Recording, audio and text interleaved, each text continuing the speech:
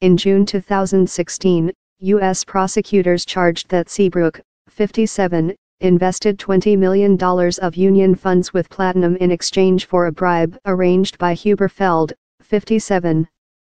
Both men have pleaded not guilty. Last December, 7 people affiliated with Platinum were charged with running a $1 billion fraud that prosecutors said was like a Ponzi scheme. They have pleaded not guilty. Real estate developer Jonah Rechnitz, who has pleaded guilty to federal charges and agreed to cooperate with authorities, will likely play a key role in the case. Rechnitz is expected to testify that he helped arrange the bribery scheme.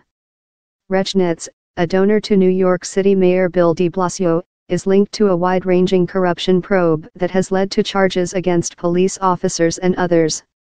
No charges were brought against de Blasio, and a related probe into his fundraising was closed in March. Seabrook's lawyer, Paul Schechtman, and Huberfeld's lawyer, Henry Mazurek, have said in court hearings that they plan to challenge Rechnitz's credibility. At one hearing in August, the judge summarized their planned defense as an attempt to cast Rechnitz as the financial equivalent of Kaiser Soze, Kevin Spacey's character in the 1995 film The Usual Suspects.